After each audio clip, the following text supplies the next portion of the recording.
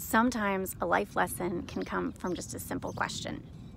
I was at the coffee shop the other day, and the guy in front of me had made a crack about it being more of a clump than a line, which it definitely was, and him being an engineer and noticing that. So when it was clear that this line was going to be a while, I asked the guy, "So, you're an engineer, like where do you work?"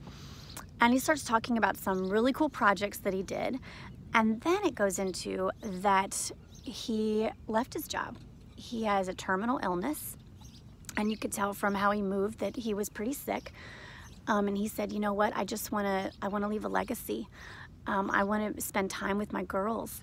And he was very intentional about being with his family. He was coaching one of the kids' sports teams. He was there. It was a Sunday morning. He was getting drinks for the family. They were going to spend that day together.